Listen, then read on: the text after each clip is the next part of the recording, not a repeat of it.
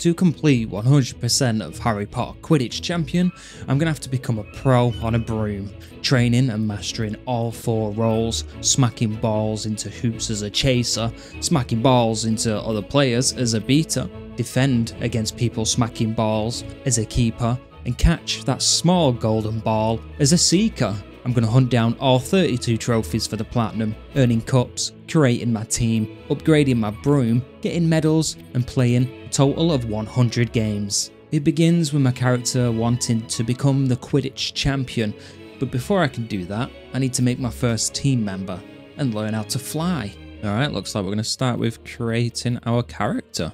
Look, Mum, made you a sweater. Bottle fame. Challenge complete again. Quidditch gear. So we've got starting gear. We've got the Quidditch uniforms, Schools Champion, World Cup uniform. I guess we've got to unlock those. And then we've got a Hogwarts Travel School uniform. So we've only got these 2. So I guess we'll go with the Gryffindor one. Oh, and then we can choose the house. I'm going to go with Ravenclaw just because the blue.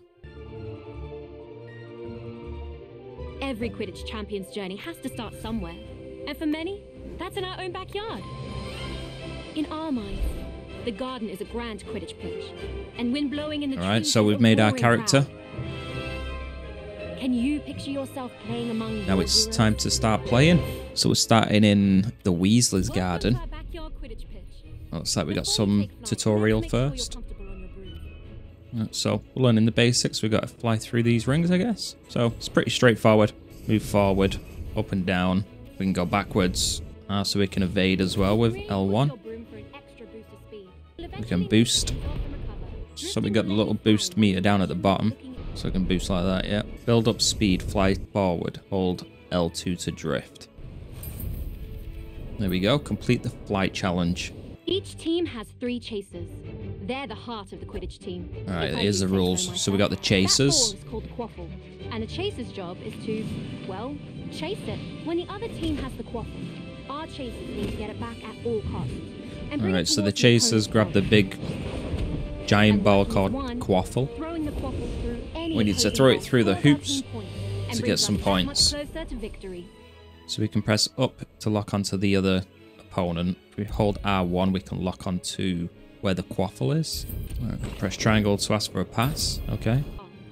I can throw it back to him. Oh, and then it switches to the other character. Okay. And then R2 to throw it through the hoop. Here we go. So goal. Alright, so then we've got the opponent here. So we can boost to get close. And then we need to press R2 to steal it. Don't know if that worked. Oh, so if you keep your eyes on him for long enough, it'll kind of like auto-aim onto him. And another trophy. Up. Ready for a match. Recruit your next chaser. Oh, I need to make another one. There we go. There's my second chaser. This is the Weasley twins. Excited to show off our moves. Oh, we got the Weasleys commentating. Oh, we're against Hermione, the mum and the brother. Okay. Our first game. Let's do it. First team to score 30 points wins. There's our first goal.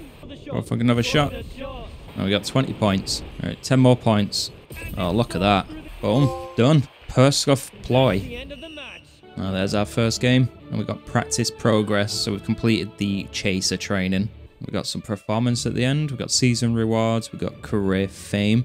I do know we need to get to career level 50 for a trophy. So we'll keep an eye on that. Alright, so now we're going to do the keeper tutorial. So once again, we've got to make another character. So let's do that. There we go. There's my keeper. Quidditch would be rubbish without the keeper guarding the goals. A good defense can make all the difference in a match. Your team's keeper has one very important job. Stop that quaffle. Alright, so the keeper is, as expected, a goalkeeper. So we're going to be on the defense for this tutorial. A keen keeper inspire and guide their chasers as well. It may sound like a lot of responsibility, but nothing beats the feeling of single-handedly saving a goal. So we can press down to switch characters. There we go. So we're in there. And kind of shimmy around. You can hold L2 and that'll put you in the middle. Okay. We can press L1 in a direction to kind of like dive. Oh, it does use like stamina though, so it can't just spam. Alright, so if we hold R1, we can keep a lock on to the quaffle. Get ready. It's time to save. There we go. Easy enough. And then we got to kick it out. There we go. Show us leadership skills. Press triangle to draw a play caller. And then we press R2 to drop them. Oh, okay, so they're those kind of hoops that we can go through. So if I put those down, my team can fly through them and get like a better boost. So now I can press down to switch. And I can go to my chaser. And then I've got to fly through them. Yeah, so it like regens my boost. Alright, back to the keeper. Alright, so R2 to kick. Alright, let's see if we can deflect this shot. Come on, mate, where are you throwing it? There we go. Yeah, so if we're quick enough, we can kick it straight out instead of catching it and then throwing it. The keeper, that's me. Here's the real match. Not much really happened in this match. I just simply stayed in the goal the whole time and saved a few shots. There we go. That's a match. Victory. There we go. Now we've done the keeper tutorial. Got a few more challenges. Got to level 2 fame. And we got a letter. Rewards. 15 moonstones. No idea what that is. Oh, it's a currency. Okay, I guess it's for like customizations or something. And we got gold as well, so it's 2 different currencies. Okay. All right, next one, the beta. So now we got to make another character. And my beta is ready to go. Ah, beaters. You either love them or hate them, depending on which side of the bludger you're on. What are bludgers? They're iron balls that are fast, aggressive, what's and the goal for this one? Players off their brooms. A beater's job is to use a bat to drive those nasty We got a buggers little away bat, from your team. and we got to smack the metal ball. Perfect play and totally ruining their plans. Okay, so yeah, we're going to go on offense. The goal here is to smack a metal ball into the opponents to knock them out, get them to drop the other ball, I guess, the bludger. So switch to the beta. There she is. Press triangle to summon it. R2 to whack it. There we go. Right, so then we got the health bar on the bottom left there. If we lose it all, we fly off the broom. Okay. Over time, we automatically get health back. Oh, so we can tackle them as well. We don't have to hit them with the ball. R2. Oh, wow. Okay. Bit aggressive. All right, now we're going to summon it. And we're going to try and smack him with it. So that's going to follow him now. Nice. Yeah, so we've done like half of his health. So if I summon another one, hit him back at him, and then that's going to knock him off. Just a little bit. Alright, poor man's dead. Alright, now we've got to eliminate all the opposing players. Come here, mate. We've got a ball for you.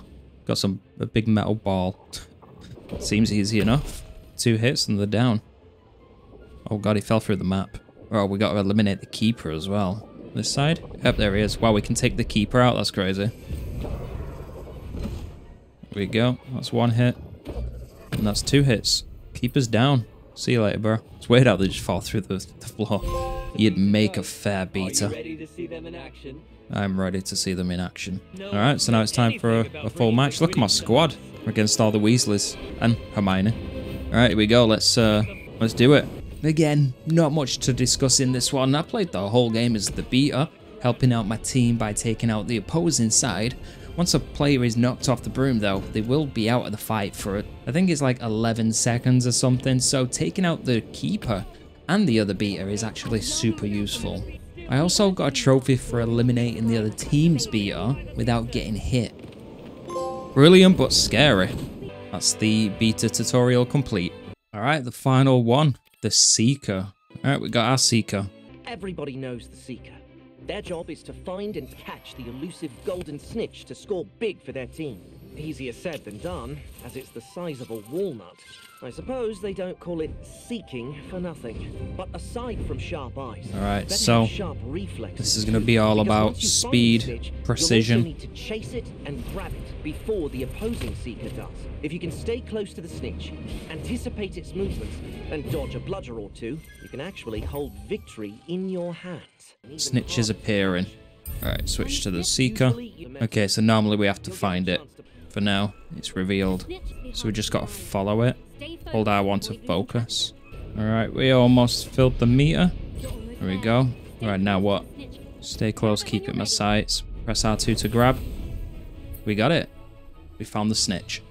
The youngest Seeker in the century. I'm ready, let's win the cup. There's my squad. So this is the first proper match, I think. Like, full team match. Let's get it. We'll try and play as each character a little bit. The first to 100 points. There's my first goal. Let's switch roles.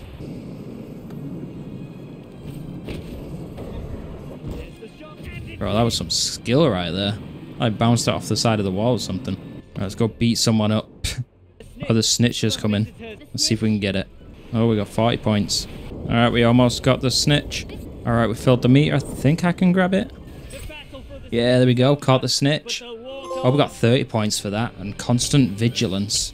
Match resuming. Oh, and Roderick Plumpton's protege. Nice. Oh, we only conceded 10 points. We smashed him. It's not much, but it's home. There we go. Fame level 4. And I've now completed all of the tutorials. We also got a new customization for the broom, which I don't think we've actually customized the broom yet, so we'll have a look at that shortly. New brooms await. Performance. Ah, so the brooms actually are upgradable and customizable. Yeah, so we can click this one, the clean sweep, and then we can obviously put different customization bits on it. We can press preview upgrade with square, so we can upgrade it to level 2. It'll increase the speed and the agility. It costs 20 of something. Oh, that's that stone that I've been getting. Okay, my wallet, so my currencies, I've got 45 of the stone, which seems like that's what we use for upgrades. Then we've got the gold, which I would imagine is probably the customization stuff, and then the golden key thing, I have no idea what that is.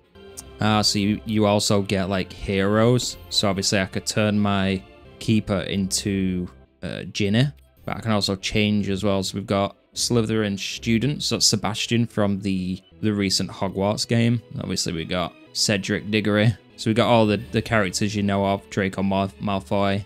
We even got the teacher, Ron. So obviously a lot of these are legendaries, so they'll probably be a lot more difficult to unlock. Yeah, so we purchase from the vault, you can see in the bottom left there. Purchase from market, unlock when you do rewards and stuff like that. Career level 45. So we can also put hats on. Oh, what the hell? Hagrid paper craft mask. It's like the PS1 version of Hagrid. That's cool. Yeah, so you can also now unlock more customization stuff to make your character look a little bit more unique. You can even change the wand. You can change the trail of the broom. And then we can get skill points as well. They become available at career level 6. Alright, so there's my career. Currently prestige 1, career level 4. I can change my emblem. There we go. We got a challenge complete for it. It's level. Win rate is at 0 because we've only really been doing tutorials. So we already got the Weasley Cup, so we need to get the Hogwarts House Quidditch Cup, the School Quidditch Cup, and the World Cup. Next, I jumped into my first proper cup, the Hogwarts House Quidditch Cup. I went with Ravenclaw, and then I could choose the difficulty, but I only had casual and standard available. I went with casual since it was my first time. At Hogwarts, there are few greater ways to bring honor to your house than playing on the Quidditch team. Against the likes of Gryffindor, Hufflepuff, Ravenclaw, and Slytherin. So we got all 4 houses. You win the Hogwarts House Quidditch Cup? We're going to go for the House Cup. That's my first proper match. The match was pretty close. During it, I unlocked Mischief Managed, which was for stunning a player, while the highlighted for a score event. I honestly couldn't even tell you what that means, but I got the trophy. It went into sudden death, and a second later, my team caught the snitch, winning my first real match. Oh, this is close. We're going to get a draw. Oh, sudden death. Oh, we caught the snitch. Nice. There we go. That's our first match, our first win. Only just one, though. Everyone starts at the beginning at Hogwarts. Nice. We got to level 6. Oh, that means... So we got some Quidditch gloves. And it also means we've now got skill points. Enjoy the lead, Ravenclaw. It's the last taste of victory you'll have against us. Alright, Malfoy, calm down, son. In the next game, I destroyed Slytherin, catching the snitch to finish it, while going flawless, getting another trophy called Rough Game Quidditch. Brutal. Went flawless again in game 3, quickly moving into game 4 and stunning the keeper just before getting a goal, winning the game and getting the Hogwarts Cup. Hogwarts Hero. Victory! The Quidditch Cup is mine. Reached level 11 fame as well. So now we can start using those skill points now that we get back to the main menu. We've got 5 points. There it is, the win. 2 cups are mine.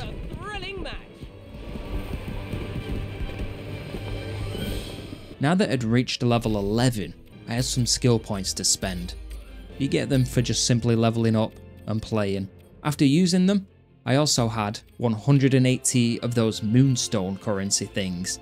These are used to upgrade brooms, so I did my first upgrade, increasing its speed and agility. I went to attempt the next cup, but realised I had to complete the previous cup on the standard difficulty, and since I did it on casual, it meant I had to do it again, but on standard. The difficulty didn't really seem much harder, if I'm being honest. During one of the matches though, I did complete a mastery challenge with each of the 4 rolls. With the cup win again, I had plenty more moonstones, so I went and I upgraded my clean sweep broom to level 5, which is the max. Level 5 on the clean sweep. It's not any broomstick, it's a Nimbus 2000. Nice. I could now of course compete in the new cup, the Tri-Wizard Schools Quidditch Cup. This one is between 3 schools, Hogwarts, the Bulbatons, which I have no idea if that's how you pronounce that one, and the Durmstrange, which again, I might be pronouncing that wrong. I obviously chose Hogwarts though, and played on advanced difficulty. The rivalry between the 3 greatest wizarding schools in Europe is legendary. But on the Quidditch pitch, which would prevail? The grace of Beauxbaton's Academy of Magic? The strength of Durmstrang Institute? Or the determination of This was again nothing too difficult, although the last game was pretty close. I played at all 3 of the school's pitches, winning all 5 matches and snagging my 3rd cup. Oh, well, this is a close game, it's 10 points. Woo, that was close. Tri-Wizard Titan, there we go. With all those levels gained, I continue to upgrade my players, maxing out in a single roll. I've always wanted to use that spell, unlock some cool new robes for my team, which I fully intended to use, but then I headed into the 4th and final cup, the Quidditch World Cup. Here I could choose between 16 countries. Obviously, I went with the United Kingdom, and I also played on the expert difficulty. But as I said, I unlocked those robes because I intended to use them, but once you go into this cup, you just use that country's robes, so I kind of unlocked the other robes for nothing, really. Could your team stand above the rest and become the ultimate Quidditch champion? But again, surprisingly, it was very easy. I first steamrolled through Japan, upgraded another broom that was of better rarity, then played South Africa, who apparently bribed the referees. Talk around camp is that South Africa has bribed the referees. Now, I haven't exactly been able to prove these claims, but I haven't disproven them either. It didn't help him though. Took on Uganda, who was on a winning streak. Would you care to comment on how you plan to upset Uganda's winning streak next match? Don't worry, your secrets are safe with me. You can throw that out the window. Got a little revenge, going in perfect against Spain. The United Kingdom win, living to fight another day. Then I had my closest match yet against India, which happened to be my 25th win. And I went into the finals, which was actually a rematch with Japan. After beating them, I was now the Quidditch World Champions. And with that victory, the United Kingdom have won the coveted Quidditch World Cup. So I guess that's technically 100% we're done. But of course, we've still got many trophies to go. Well, I say many, we actually don't have that many. I have 10 more trophies and one of them's the plat, so let's try and earn 9 more. After about 40 minutes of trying, I finally got my next trophy. Play Caller, for saving a shot from a chaser who I had debuffed with the rings. And just a few minutes later, in the same match, I unlocked a Superb Keeper for saving a goal with a power save. Basically, instead of catching the ball, I kick it out. After that, I wanted to earn a platinum medal with each of the 4 rolls. Alright, so for this match, I'm going to try and get the platinum medal for the goalkeeper. So you can see on the bottom left there, saved 2 goals plus 50. So I think that's the silver medal. I basically need the platinum version of any of the medals. There's another save. So that's 4 saves. Now it's turned into a gold medal.